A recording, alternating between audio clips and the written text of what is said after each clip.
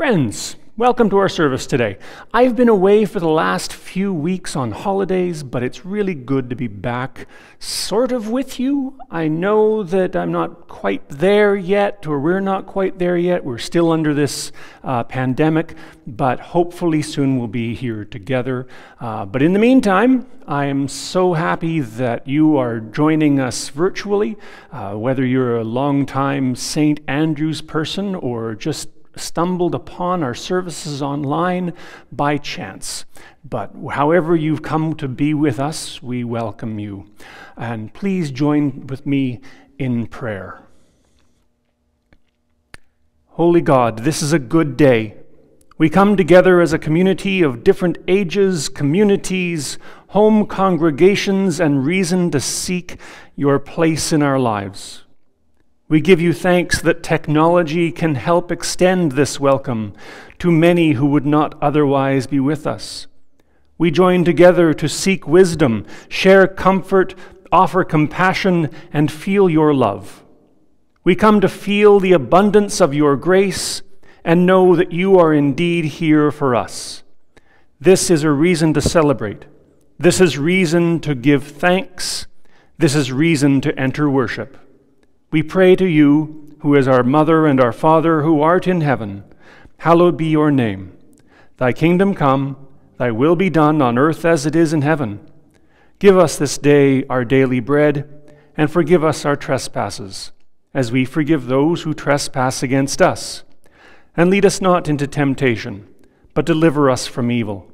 For thine is the kingdom, the power, and the glory, forever and ever. Amen.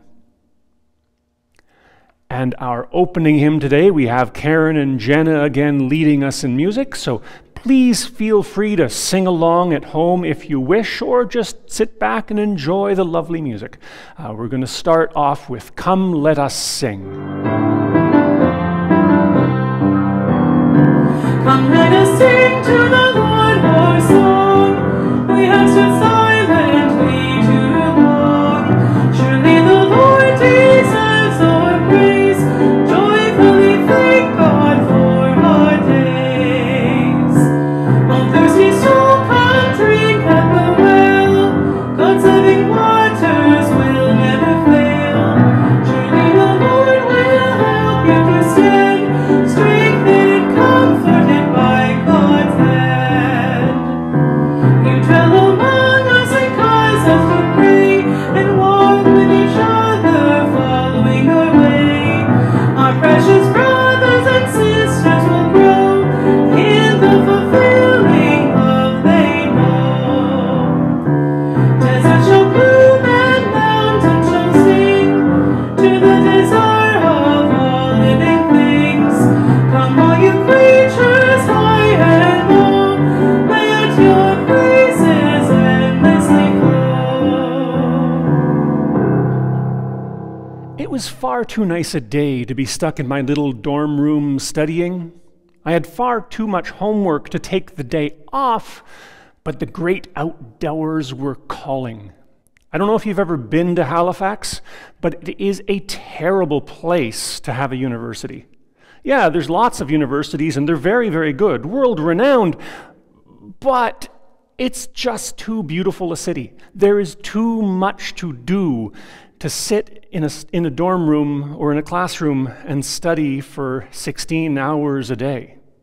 This was my last year of school in Halifax, and I really had to finish my work, but I came up with a compromise.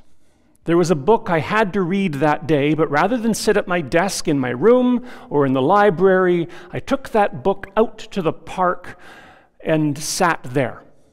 There's public gardens in Halifax, which are just beautiful, filled with flowers, and there's ponds to sit next to. And so I found one of those ponds, and I sat on one of the park benches to sit and read my homework. There was 3 benches, and I sat off at the far one. But then there's a little while later, a couple, maybe some tourists visiting Halifax, saw this beautiful setting and decided that they should take a break as well and sit by the pond and enjoy that moment. And so she sat down on a bench, and then he went to sit next to her But she stopped him and said, "No, no, don't sit here on this bench with me. Go and sit on that other bench, otherwise somebody else might sit there." Now, I should have gone and asked her, for the sake of research, why she would say such a thing, because I wondered, why do you have to take up all of the benches? Maybe he had hygiene issues and this was her polite way of keeping him at a distance. Maybe they'd spent far too much time together traveling Nova Scotia. Maybe they had just spent a week in a tandem kayak paddling around and they really, really needed different seating. But what I think was actually happening there was they got caught up in this idea of scarcity, the idea that there's simply not enough. In this case, there's not enough park benches, but it really applies to everything. There's not enough of anything. And so it's important, right, and good to claim as much as we can while we can, whether we can sit together and enjoy that pond together or not. The idea of scarcity is really nothing new. I'm sure that a millennia ago, the cave people in the bear skins tried to kill all the mammoths they could so that the people wearing the lion skins didn't get to them first. Fast forward a few thousand years, many thousands of years, and we have a situation at a Palestinian lakeshore where there simply was not enough food. This is a story from Matthew chapter 14. Now when Jesus heard this, he withdrew from there in a boat to a deserted place by himself. But when the crowd heard it, they followed him on foot from the towns.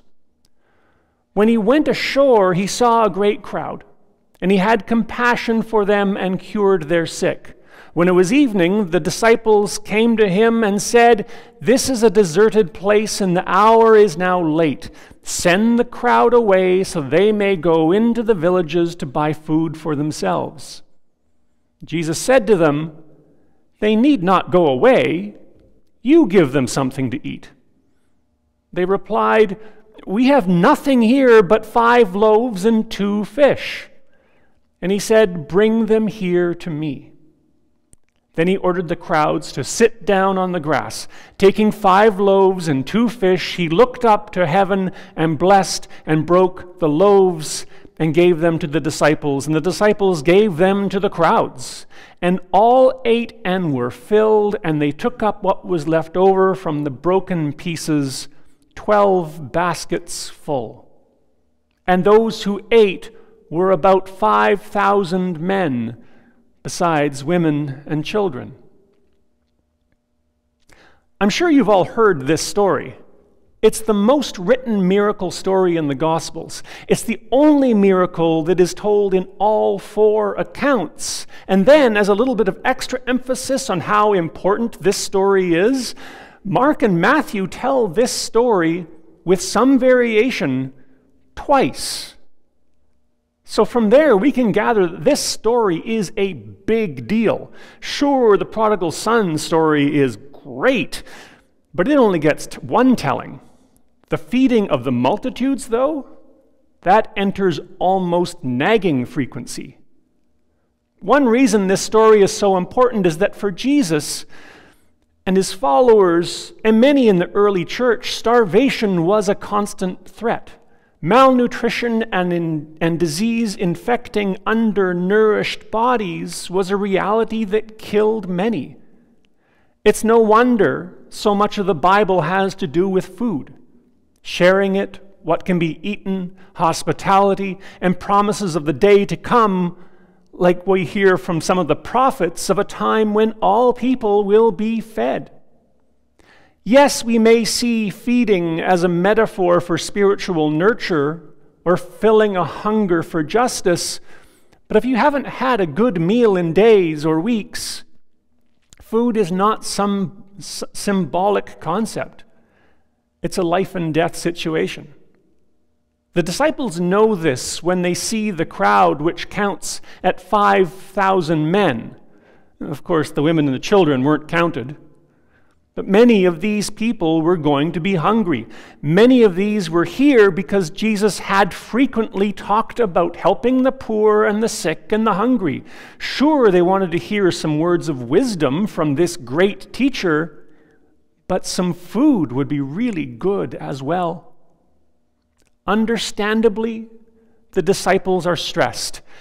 Everything's been going really well up until this point, but everyone knows no matter how well Jesus speaks, if people go home hungry, that's what they're going to remember. You think that people come away from St. Andrew's Church because of my sermons? Oh no, it's the UCW. It's the food they give everybody afterwards. That's what's the key to a successful church. Send people home with some food. So the disciples don't know what to do, but Jesus tells the crowd to sit on the grass, and he takes a few loaves and fish that he has and breaks them and passes them out. And as you know from hearing this story, everyone goes home happy, and they even have some leftovers to serve at tea after synagogue on Saturday. So here we have a great miracle, the feeding of the multitude. But what may be more important, though, is the teaching that applies today as it did 2,000 years ago. And that is to give up on the myth of scarcity. It's a myth that we are taught from day one, and it's drummed into our heads every day of our lives. We're told that there's a limited time for this amazing sale, so come in and buy now. You have a scarcity of happiness, but if you buy our brand of beer, you can hang out with the cool kids at the beach and have fun. There's a terrible scarcity of youth and beauty, but if you buy our hair color, our clothes, and our makeup, you too can look like a celebrity. While these lives are damaging enough on their own, there's another terrible side effect. When we buy into the myth of scarcity, we create scarcity that is all too real.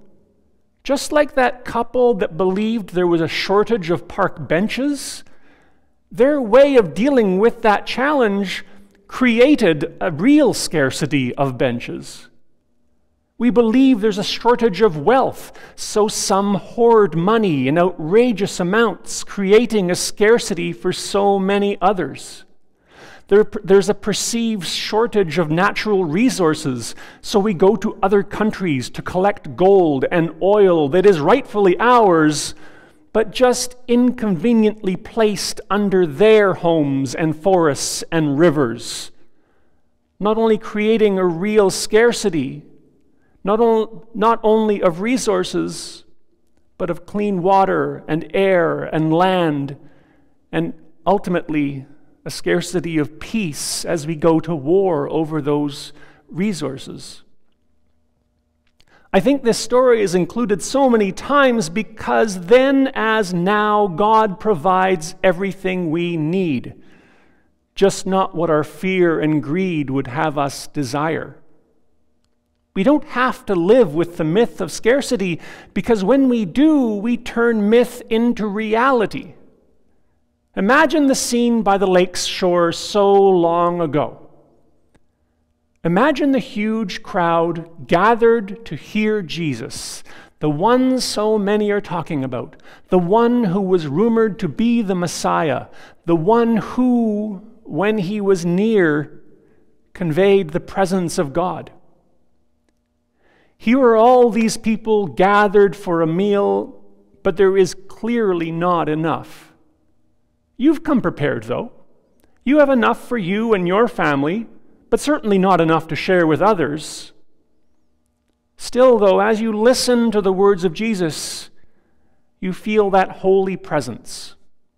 You're inspired by the words, and you decide that, sure, let's share what little we have. You reach into your bag of meager supplies, but notice that other people are sharing what they have as well. People are caught up in a frenzy of trust and generosity, And in the end, out of almost nothing, everyone is fed. Now, some would criticize this explanation as a rationalization, that I'm trying to explain away the supernatural, God actively present in a crowd miracle, and say that the loaves and fishes didn't really magically divide. I don't think that the few fish fed thousands, but that's not to take away the miracle. In fact, I'd say something far more miraculous happened than ever would have occurred from just splitting fish and loaves. You see, we Christians, we're an odd bunch. We have this habit. We have talked for centuries about blind being healed, people rising from the dead, Jesus being born of a virgin, being the incarnation of God, and we believe all this stuff, no problem whatsoever. But humanity living with justice and having enough to eat for all? Now that's far-fetched. That's a miracle we could never hope for. Really, though, it can happen. And on that day, a wonderful, fantastic, earth-changing, God-inspired miracle did happen. People gave up the myth of scarcity and shared generously and happily. A great God-inspired miracle happened that day, but unlike a magic fish, this is a miracle that can happen today or any day. It's the miracle that will happen when we all recognize the abundance of God's blessings and have such tremendous faith in that blessing. Such tremendous faith that Jesus was actually serious when he was talking, that we will all be willing to reach into our bag of meager supplies and share with the world. What greater miracle could we ever hope for?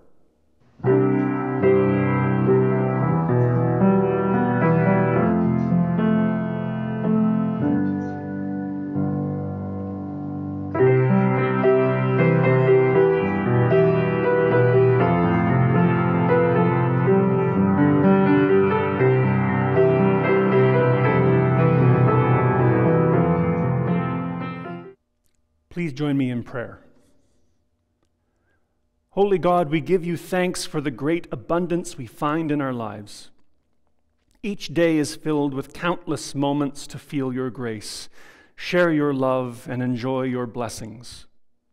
We give thanks for the beauty of the summer, the taste of fresh produce, for a time of rest and holidays.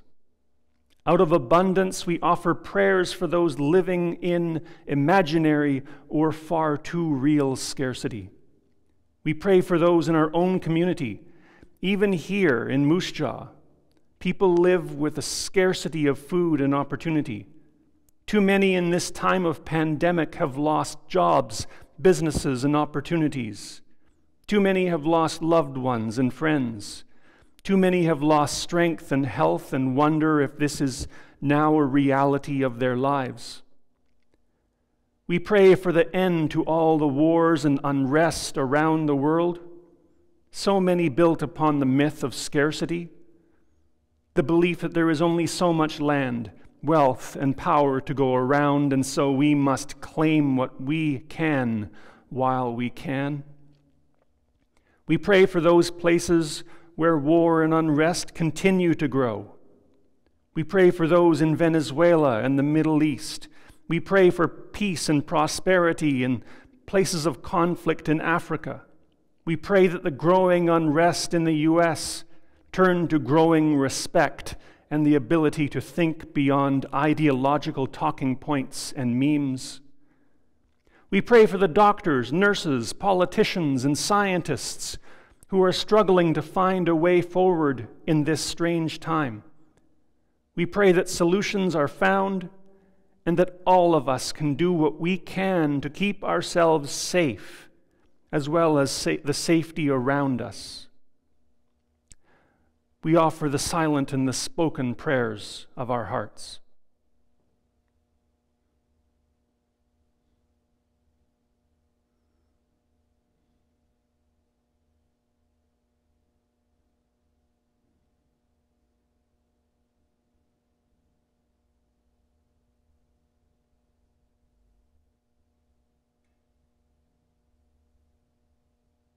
Gracious God, we thank you for this community of faith and our place in your worldwide communion of humanity. We join our voices with the countless others who seek your wisdom, yearn to feel your presence, and walk in the way of Christ. Amen.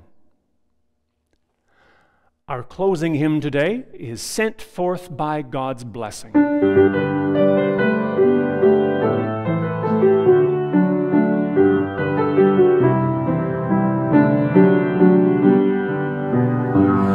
Sent forth by God's blessing, our true faith confessing, the people of God from this dwelling take leave. The supper is ended, oh now be extended, the fruits of this service in all who believe. The seed of Christ teaching, replanted souls reaching, shall blossom in action for God and for all. God's grace did invite us, God's love shall unite us to work for the kingdom and answer its call.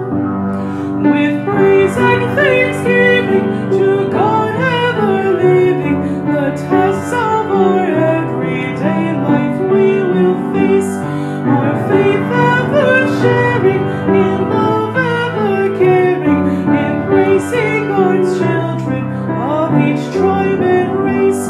With your face to feed us, with your light now lead us, unite as one in this life that we will share. Then may all the living with praise and thanksgiving give honor to Christ and the name that we bear. God's grace is endless. God's blessing is bounteous. Go out into the world sharing the good news that there is no need to fear. There is enough for everyone, as long as we remember that when we gather at God's bounteous banquet table, that this is not just for us, but for us and our neighbors to share. Amen.